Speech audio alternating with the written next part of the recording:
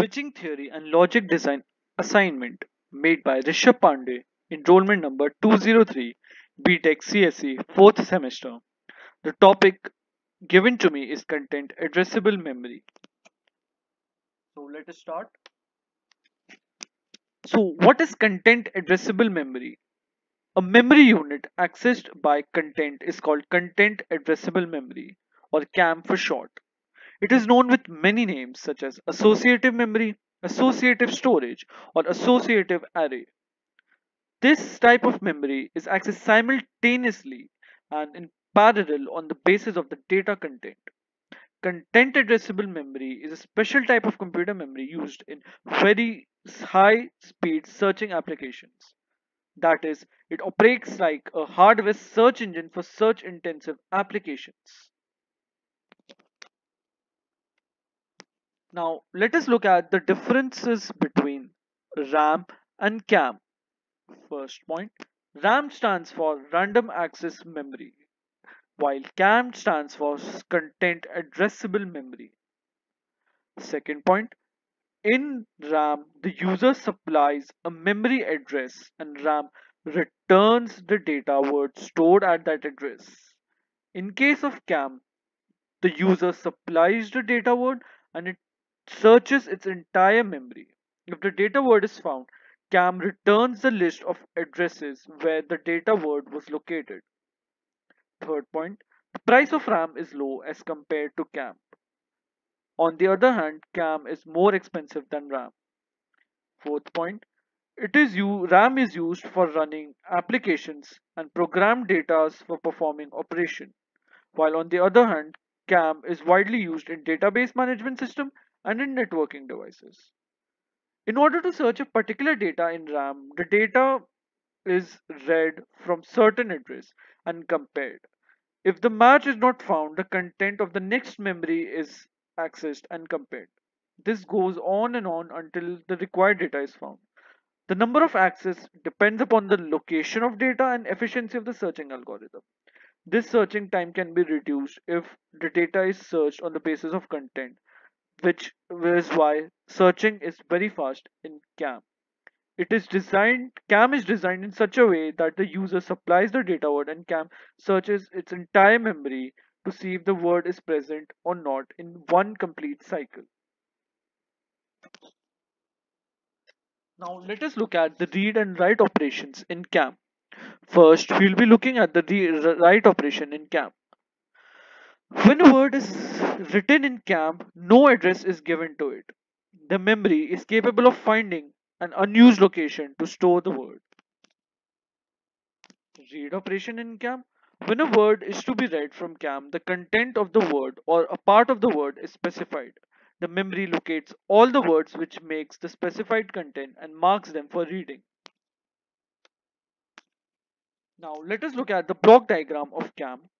CAM mainly consists of four parts: argument register denoted by capital A, key register denoted by capital K, associative memory array, and finally the fourth part, the match register denoted by capital M. We'll be looking into each component in detail, a little detail. First is the argument register denoted by capital A. It contains the word to be searched, the input. It has n bits, one for each bit of the word. Second component is the key register denoted by capital K. This specifies which part of the argument word needs to be compared with the words in the memory. If all the bits in the registers are 1, the entire word should be compared. Otherwise, only the bits having the K bits set to 1 will be compared.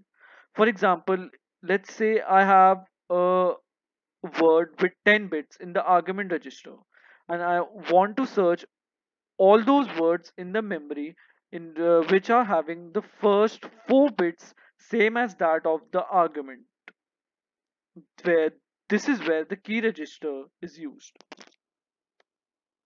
Third component is associative memory array. It contains the words which are to be compared with the argument word. Fourth component, match register denoted by capital M.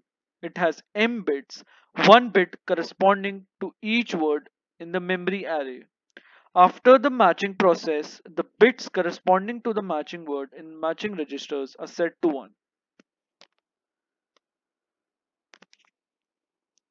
The cell present inside the memory array are marked with letter C with two subscripts. The first subscript gives the word number and the second specified the bit position in the word. For instance, let us look at this cell C11. It denotes the first bit of the first word.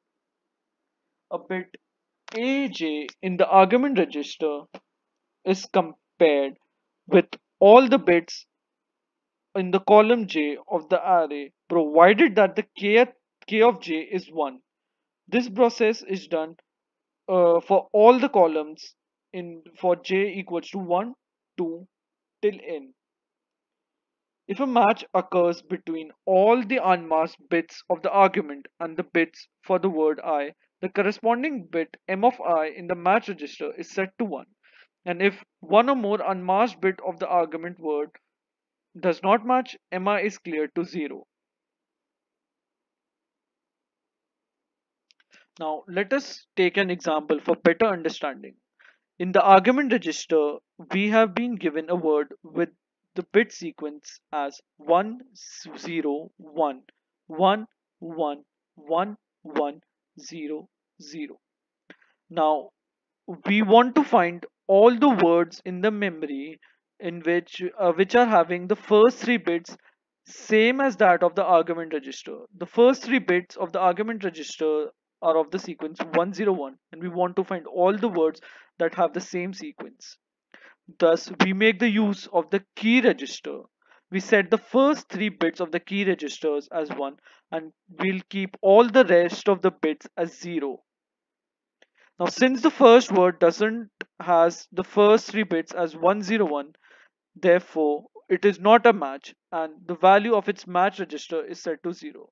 While on the other hand, the first three bits of the second word has 101 as a sequence, and hence it is a match and its match register is set to 1, and thus it is a match. Now let us look at the various advantages CAM has. Now it is suitable for parallel searches. It is also used where search time needs to be short, since searching is very fast in case of CAM. Associative memory is often used to speed up databases in neural networks and in page tables used by the virtual memory of modern computers, since the accessing and searching of data is very fast in CAM.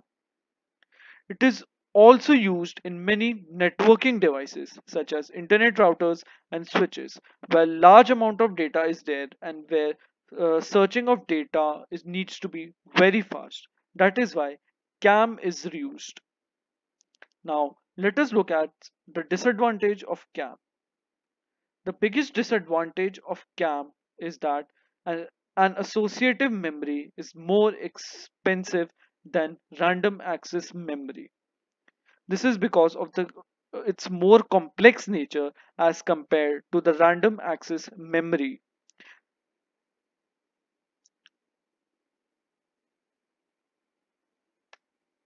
The end. Thank you.